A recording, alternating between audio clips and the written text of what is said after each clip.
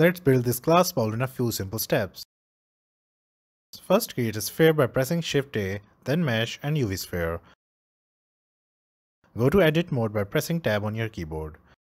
Enable Vertex Selection. Go to Front View. Go to Wireframe mode by pressing Z, then Wireframe. Now select all vertices above the center line. Press Delete, then Vertices. Select last 3 layers of vertices. Press S to resize. Then press Z to lock it on Z-axis. Press 0 on your keyboard to flatten the base. Press G, then Z and move it up a little.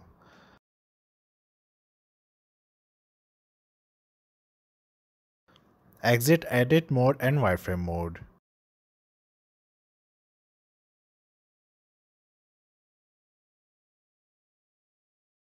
Go to Modifiers. Add Subdivision Surface Modifier.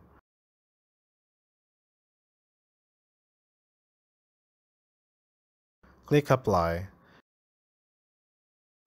Add Solidify Modifier.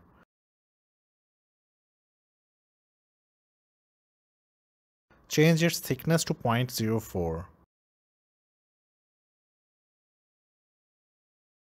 Click Apply. Now right-click on Object and click Shade Smooth. Now it's time to change its texture to glass material. Go to Material. Click on New. Scroll down to Settings. Click Alpha Blend under Blend mode. And Alpha Clip under Shadow mode. Now go to Shading.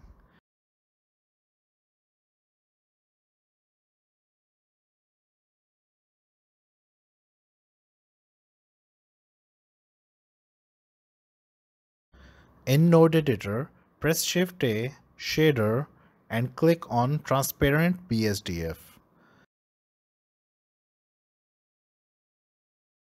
Again Shift A, Shader, and click on Mix Shader.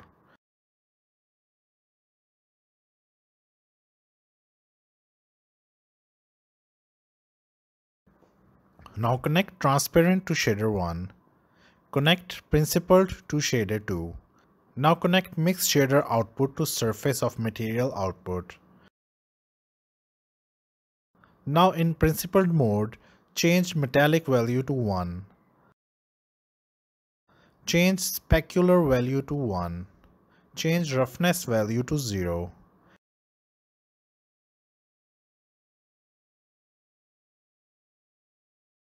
Change Transmission and Transmission Roughness to 1.